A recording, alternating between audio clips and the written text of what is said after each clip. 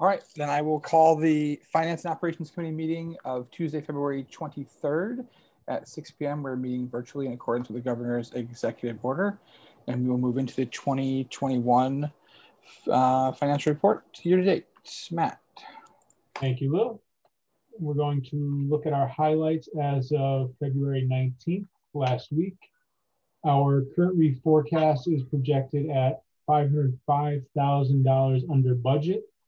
We are still favorable. This is a decrease from the prior period where we were at 691, but this is net, as between the two periods we did approve a transfer of $255,000 for the Go Math project. Getting into the detail, under personal services salaries, we have potential savings of $375,000. We were at $450,000 in the prior period. We adjusted what we have for the teachers and those who are unpaid FMLA because of part of that Go Math transfer came from some of the teacher salary lines. So we had to reduce that a little bit. We have two new items under here, which is our projected tutor hours based on current year usage and prior year actuals. We also have some additional grant funding this year that are covering some of the tutor salaries. That's a savings of $25,000. And our anticipated para and substitute para hours are down compared to this time at last year. So we're projecting a savings of about $25,000. Under personal services benefits, we have unbudgeted expenditures of $42,000 for the February period. Back in January, we were looking at $25,000. So within this object code, we have the Medicare Part B commitment to retirees. That is a projection of $20,000 over budget. In the prior period, we're at 15. So we just adjusted that $5,000 based on some of the documentation that's coming from the retirees that will pay out in June. We have a projected life insurance premium cost. This is $10,000 over budget. This is new for this period. And it's just based on where we are with our current staff and the premiums paid based on those salaries. We also have the unemployment invoice from a prior period. We were at $10,000 in January. Now we're at $12,000, a minimal adjustment just based on what we're trending for the remainder of the year. The savings under benefits of just under $26,000, which is related to HSA contributions and employee education reimbursement. This number is the same for the February period as it was in January. Going on to the second page, we have the major object code of purchase professional and technical services. We have potential savings of $127,500. Back in January, we were at $62,500. So we have a significant increase in this object category. We're looking at projected costs related to pupil services, contracted pupil services for special education. This is a new item for this period, and we're projecting savings of $50,000. We're looking at where we are in the current year versus where we were last year, and also projecting out through the end of June. And we think this $50,000 will be realized over the next few months. We have $7,500 related to field trip admission costs. This is the same as it was in prior period. Obviously, with COVID and the environment we're in, that these are not occurring. We have projected employee training development costs that are lower than budgeted, $10,000. That's the same as it was in January as well. And then our anticipated legal costs, special education and labor law, general ed as well. We're looking at savings of $60,000. In January, we reported about $45,000. The next major object category, purchase property services. We have potential savings of $25,000 related to spending for instructional repairs and maintenance. We were at $20,000 in January. So we just looked at what we've spent over the last month compared to the prior year and projected out through June, and we increased that by about $5,000.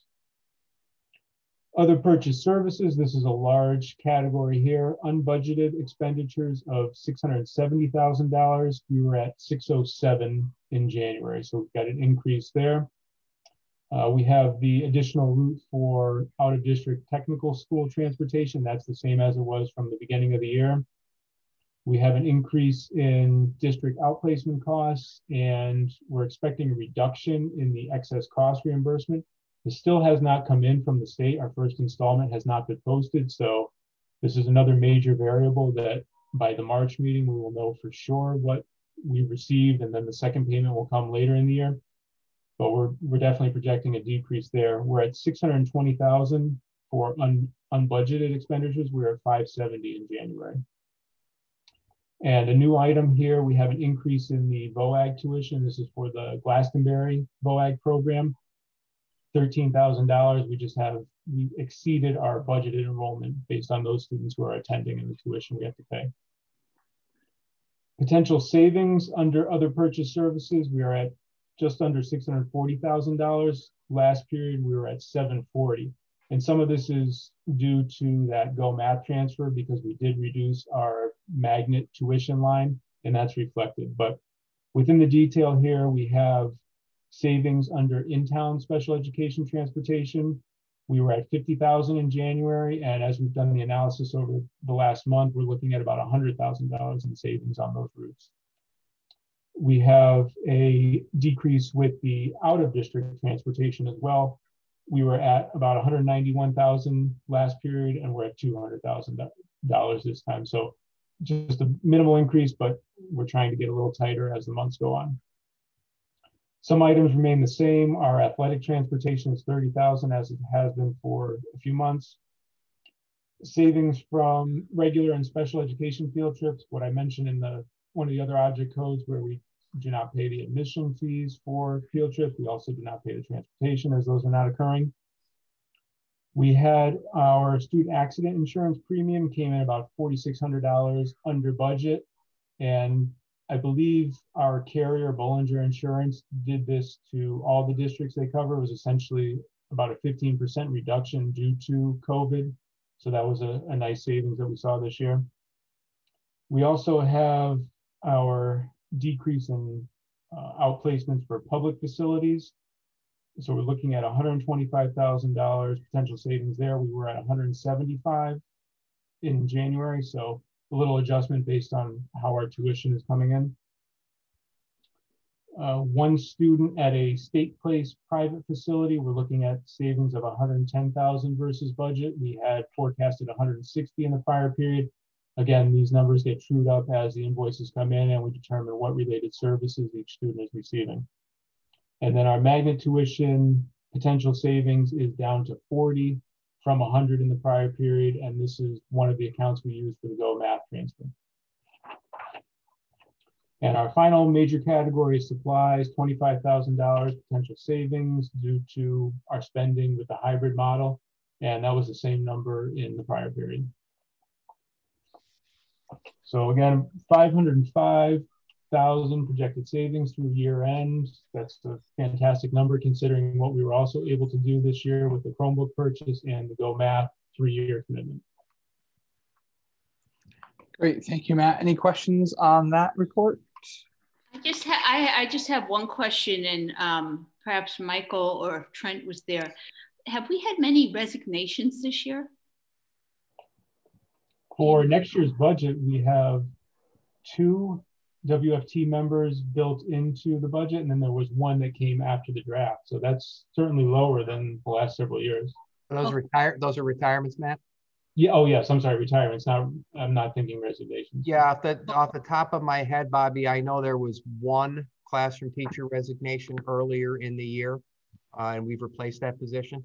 But that's been it. We've been pretty stable. We certainly had staff members out on medical leaves, but we've had multiple staff members that were out on leave that have since returned. So been very stable, actually. Great to hear. Lou, I have a question. Yeah. Thank you, Lou. Matt, if we are able to get the middle school and high school kids back in March or April, but at some point, likely they're going to come back this year, what, if any, significant impact could it have on these numbers? I don't think it will have a material impact. You know, your large items are really transportation, and we're paying our contractors as if they were running on a full schedule because they are disinfecting and doing some additional cleaning with the hybrid model at this point. So I don't see any impact there as far as spending related to consumables and the repairs and maintenance that we talked about, it's not going to be material to a $58 million budget. So minimal impact if the buildings are full again for the last few months of the year. And that, yeah, very minimal. okay, you're not going to see this 505,000 projection go down to 200,000. Got it. Thank you. Great. Yep. I have a question, Lou. Oh, Matt. Okay. Jim has his hand first. Go ahead. Oh, sorry. If we look at other purchase services, am I understanding it right? So it's 670,000 more that we're spending because of an additional route, and we're losing 620,000 in the excess cost accretion. The 620 is the aggregate of additional students at private facilities and the decrease in excess cost. It's a combination. And I think I didn't do it in February, but in December and January, I did send the committee the tuition reconciliation as far as what facilities were budgeted, the number of students, and then what our projection was through the end of the year. And that's where it had the detail of placement and the excess cost reimbursement. Right, but between those two line items, we're 1.3 million, like under budget in theory, over budget, right? Because of that, we're getting 600,000 less than you thought, and we're paying out 600,000 more. Am I reading that right? We have unbudgeted of 670 and potential savings of 639, so it's almost a wash. You're really only 30,000 negative. Okay, so the 620 is a savings from the excess cost reimbursements? No, so the way I wrote that line, the 620 is an unbudgeted number, but it's a combination of unbudgeted students at an outplacement and then the reduction in excess cost. I'd have to pull up the sheet, but I want to say the reduction in excess cost is about 200,000. So then the unbudgeted outplacement tuition is 420,000, but combined they're the 620. Because we're not receiving that. What we projected for revenue in the budget last year is going to come in 200,000 less in that particular line. Okay.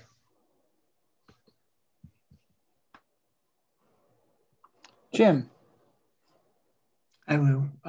Matt, I just had a question. I'm just looking at the savings and it's talking about the elimination of in-town special education routes for 100,000 and then there's the number of 200,000. I mean, how many students is that? And is that just like one route or several? It seems like quite a big number. It's a combination, Jim.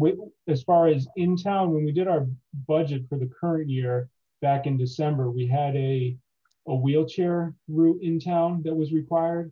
And then by the time we had our approved and adopted budget, we determined that that student would not need that transportation for the current year. And that was a large expenditure that's about $50,000 that was not needed for the current year. And then with the hybrid model, we were able to consolidate some of the routes because not every parent guardian is using the transportation.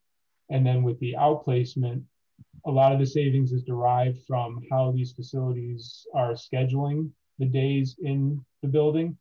Our contractor is only billing us for those days traveled. So if there's a extended closure or they're in some kind of hybrid model, we're not getting billed for days that there is no transportation, which is fantastic. Thank you. Mm-hmm. Great. Discussion on the 2021-22 budget.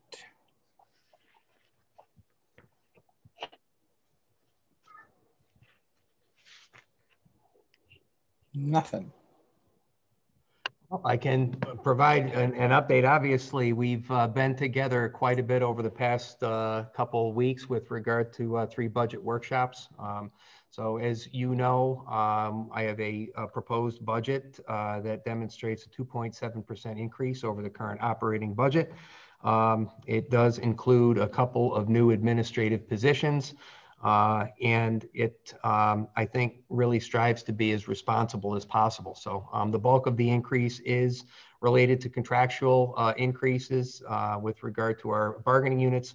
And I know with health insurance, we've seen a slight increase. Am I correct, Matt? About 2%? 2%. which is significantly less than our increase last year, which hovered around 13%. So we've had multiple discussions in budget workshops. I will be presenting the superintendent's proposed budget to the full board on Tuesday, March 9th, at which time it will go before the board for action. At that point in time, we will then transmit it over to town council. By charter, we have to do that by March 15th. Great, thank you. Lou, Kenny, yeah. A quick question on that. Matt, can you refresh my memory? What does that 2.7% percentage mean in dollars? How much of a dollar increase is that? Just over 1.5 million. 1.5. Okay. I think it was 1.1534. Got it. Perfect. That's all. Thank you.